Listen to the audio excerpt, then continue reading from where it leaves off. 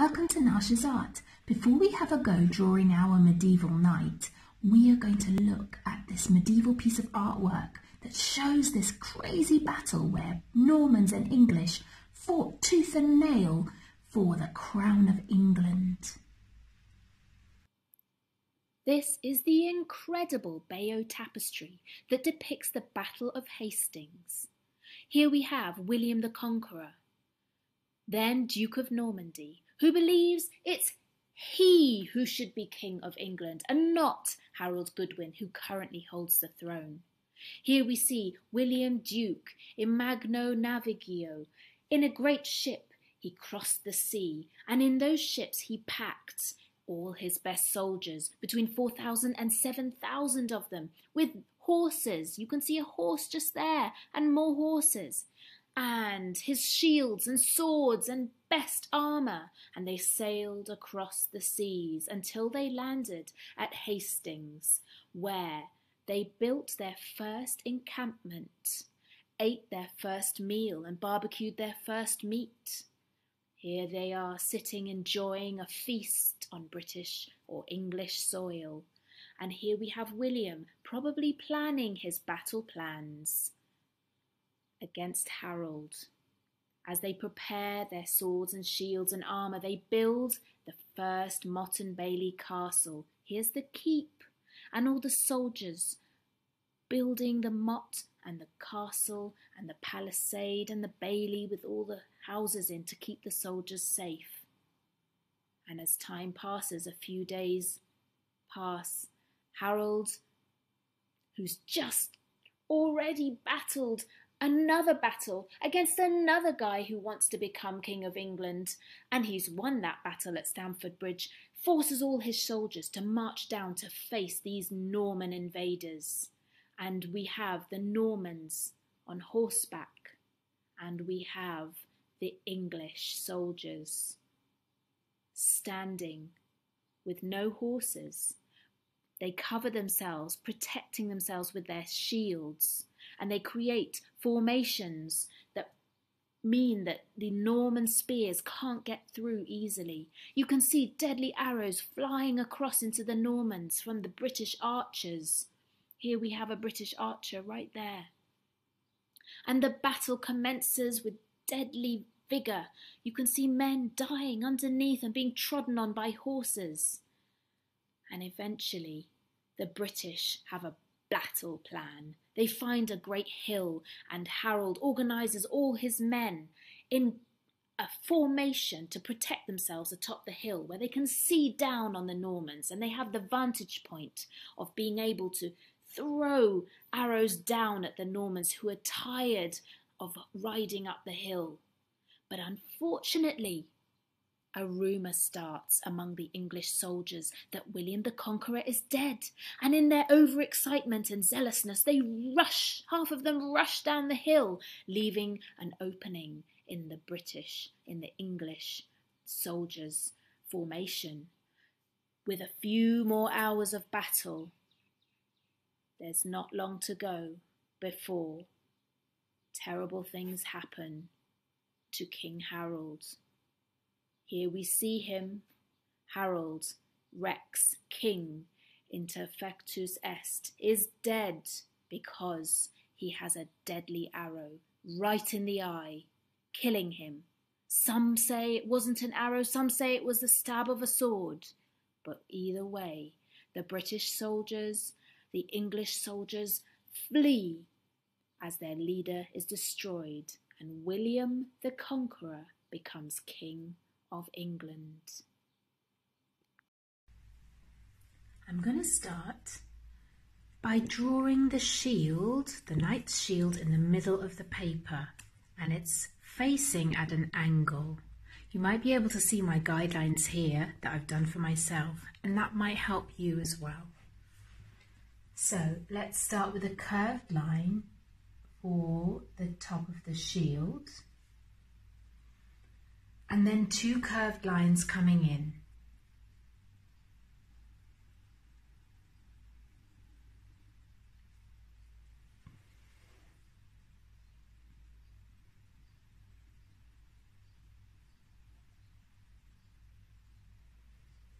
We're going to now double that up because the shields usually had a border.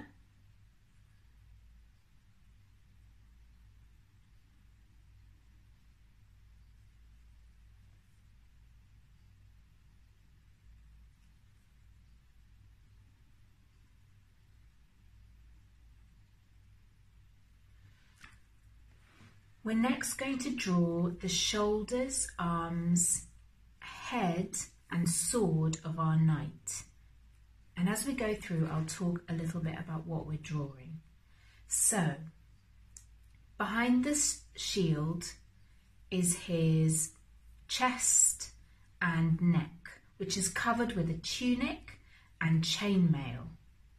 So, let's get his shoulders in first. I'm going to go from the top of the shield here and curve over and stop. This is going to be this arm that is holding the shield, but most of the arm is behind. Go to the top of the shield again, just by the corner, and curve out.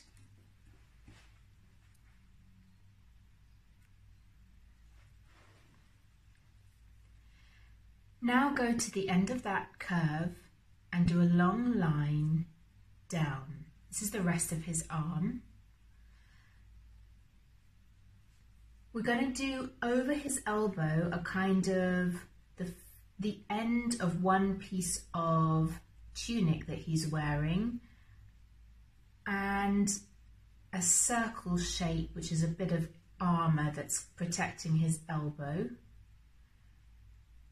You can see that shape there. And then finish off his arm just inside, not at the end, just inside, curve down. You can see that comes to about the middle of the shield. So there's his arm behind. Go back up to the top of the shoulder, do a little curve over, under, over, just little. I think it's better if we get his helmet in now. The bottom of his helmet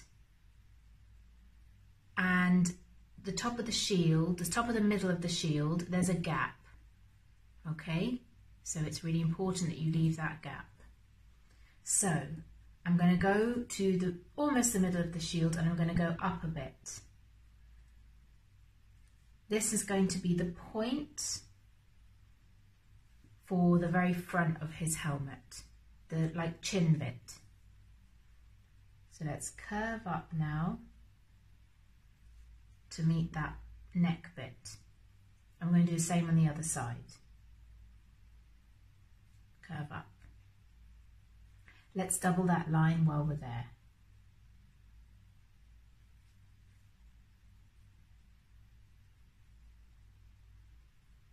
Okay, that's the bottom of his helmet. Now the helmet comes out, over and out like a bell shape, slightly. So curve out and in, up. I'm going to do a little round bump, just a little one, and then I'm going to curve round again to the top of the helmet. Here, curve in, up, little bump, and curve down from the top of the helmet. Okay. Let's get some details on the helmet. So I'm going to draw a line coming down like this. So you understand that the middle pointy bit of the helmet is curved like that, but I'm not going to draw any more line. But that might help you understand that his head is slightly at an angle. Okay, let's do a pattern at the top of the helmet, like this. Different armies often had different designs so that they would know their soldiers on the battlefield and they could tell them apart from the enemy. So we'll do that as well. There's another piece of metal that comes here. So we'll draw that double line there and on the other side. There. Now for the eyepiece, so that they can see out. This is like a hole that's cut for the knight to see out. And then there are little holes that are like breathing holes. So let's get those in.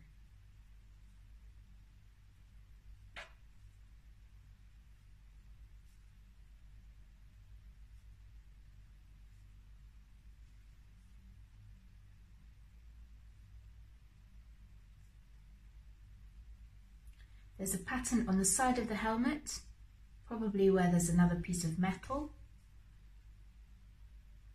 In those days everything was handmade, so all the pieces of metal came together to create one piece, one helmet. Okay, let's go to the other side of the helmet and just in a bit. We're going to do a couple of curved lines. That's where the chain mail on his neck that protects his neck from arrows is kind of curving. I'm going to do a line in to show it's curving more. It's where it's folding. Chainmail is a bit like fabric, but yet it's made of metal, and it protects them from arrows. So I'm doing curves now to show the chainmail and how it's folding. Okay, and it curved at the very bottom like that. So there was no gaps between the clothes and the chainmail. Otherwise, the arrows could get in and hurt the knight. All right, we're going to get the other side of the tunic. So there's a bit of tunic here, and we're going to get the other side there, and then the arm with its armour. So go back up to the top of the shoulder. That's this side of the helmet here. Do a little curved line and come down around the chainmail. And follow that line and double it up like this. That's all hiding behind the shield, so we don't need to worry about the rest of it. Now for the shoulder itself. This comes all the way down to almost the end of the shield, but you can see it's slightly in. And double that up as well. Just behind the shield, there's a little bit of the symbols that this knight wears. There are special colours of his army, so again, his army can recognise him as being one of theirs and not kill him. All right, let's do the arm, and it's coming up like that. So go to the top, not right on top of the shoulder, a little bit round, and do slightly wiggly line, and then come straight to about there. It's a little bit out, and then come down a bit, just a little bit above the shield, wiggly line, and come out. And we're going to now join that with a curved line. So this is like that, but on the other side. Okay, we're going to curve round now for the elbow and arm. So let's do a short line there, very short line there, and you're going to curve round because there's another piece of armour that he's wearing, like this.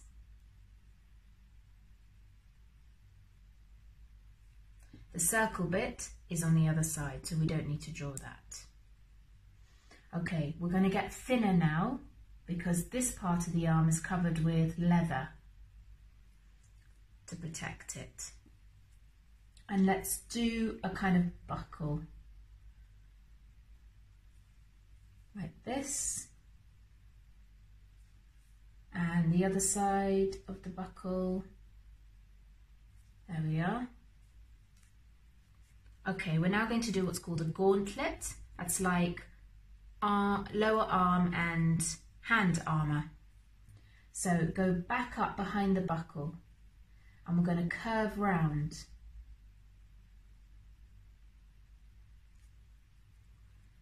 We're now going to come in a bit and then form the hand.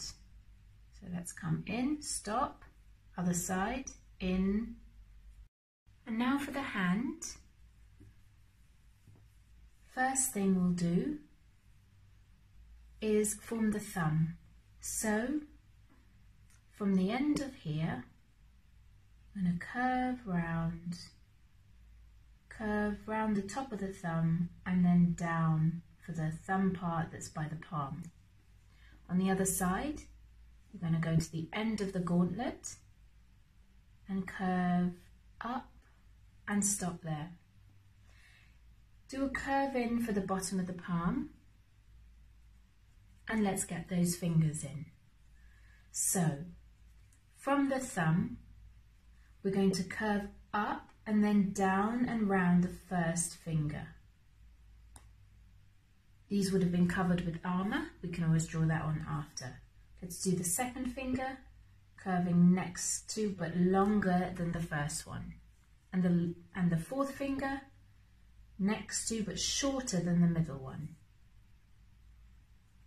The little finger is hiding, so we'll leave that, but we are going to do the top of the hand now.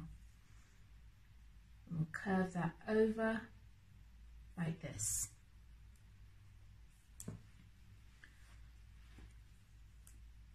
Let's get the sword in now. So we're going to start with a circle just next to the thumb and then a larger circle surrounding it, because swords in those days were very beautifully made, handcrafted, and often had decoration on them. So we'll turn that into decoration. Now for the handle bit of the sword. Same opposite, but we'll do a little curved line to make it 3D. And let's get the blade of the sword now carefully in. We want to make sure it's above his head, and let's get it nice and long. Swords in those days were really heavy and very long. And we'll put a line down the middle as well, almost to the end. Now we need the end of the sword, which is also slightly decorated.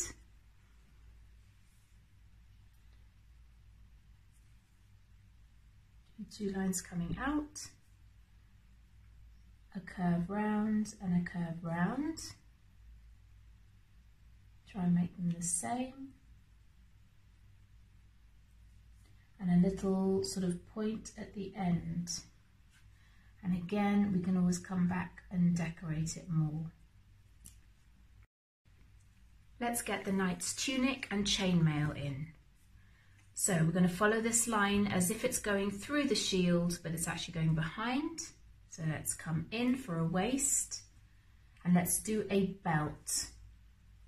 Just a bit of a belt that we can see, probably leather, off of which the knight may have hung different things that he needed to keep with him.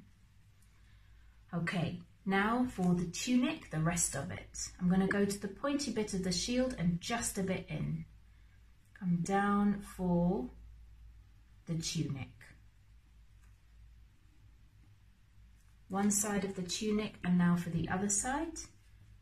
Leave a little gap, come down across and back up to the bottom of the belt. Double that now. And on the other side. Now the bottom of the chainmail, which would have been worn underneath the tunic to protect the knight from flying arrows, swords, etc. Now we'll do the top of his legs and his knee guards. So from the bottom right hand side of the chainmail, we want to curve a bit out to show muscles. I'm going to get the knee guards in, so a little curve, big curve for the knee. And we're going to come in like that. Each one you're going to come in to meet that knee bit. And let's do some bolts where the armour was attached. Knights seem to wear this little, maybe it's a protective part here. And then let's draw the back of the leg with the muscle and another bolt. And then the beginning of the calf, protection there. Let's do the other leg. Inside first. Little protective bit. Calf armour, just the beginning of it. Other side. And now this side of the leg. Thigh. Curved line for the knee. Curved line in for the knee armour with the bolt there. And the other bolt, and let's do these areas here for the knees and the thighs. And we can do a bolt and a bolt there. All right, there's our knight. The last thing you can do, and this I'll leave up to you, is to decorate the knight's shield. You could use a lion or a dragon. Those were often creatures that symbolised power, but again, it's up to you. If you enjoyed this tutorial, please hit the thumbs up button and subscribe to my channel. Your support is greatly appreciated. If you want to see some more of my artwork, check out Nash Henkel Art on Insta.